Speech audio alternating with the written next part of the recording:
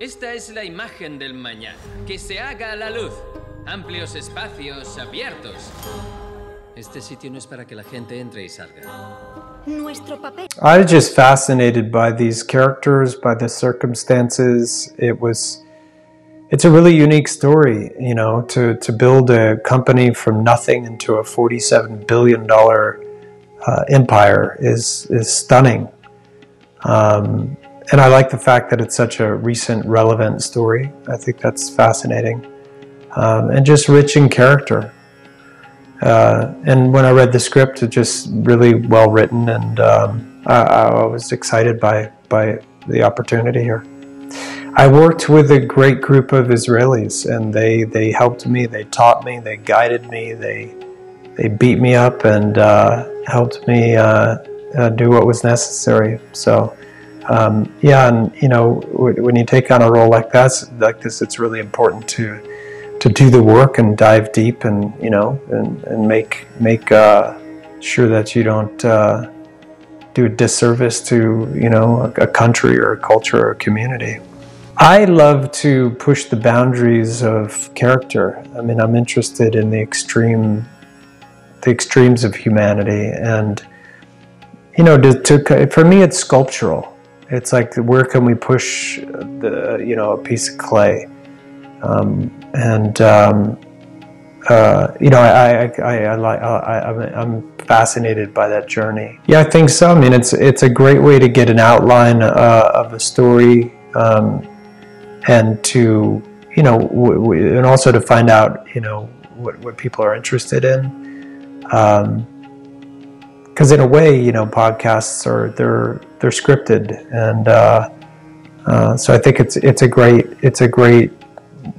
great way to source material. Yeah, I do. I think that's right. So while I was deciding whether or not to become a part of this project, I watched the Firefest documentary, and I was really taken by that story. And I saw a parallel between the two of them in terms of people really believing in the vision of a charismatic leader, and kind of ignoring very clear evidence that things weren't going to go great, but just kind of investing in this singular vision. And I just thought, you know, there might be something to this moment in time in which we're all living. There might be a rich vein in here to tap, because if I'm seeing it repeated in multiple stories. And so I signed on, and then, you know, the more I learned about it, the more I realized that this was a very rich vein.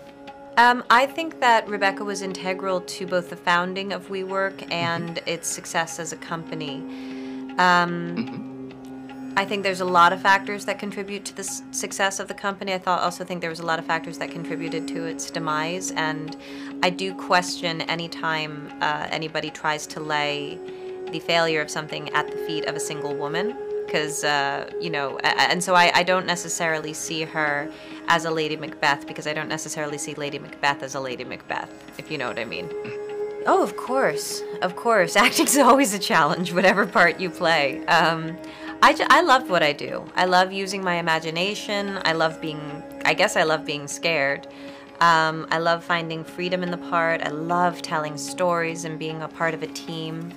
And, you know, for me, one of the things that makes an actor of quality is their ability to be able to play a lot of different types of roles, their range. And so that's something I'm always trying to develop inside of myself. And also, I just, you know, in each one of those stories that you just mentioned, they all had such incredible directors.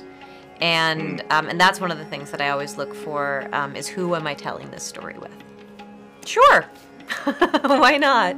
I think that, there's so many different, I think to a creative mind, anything can be an interesting source material. So why not a podcast?